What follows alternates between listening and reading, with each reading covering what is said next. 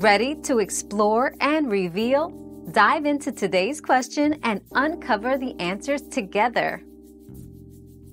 Puppies typically start barking between 7 to 8 weeks of age.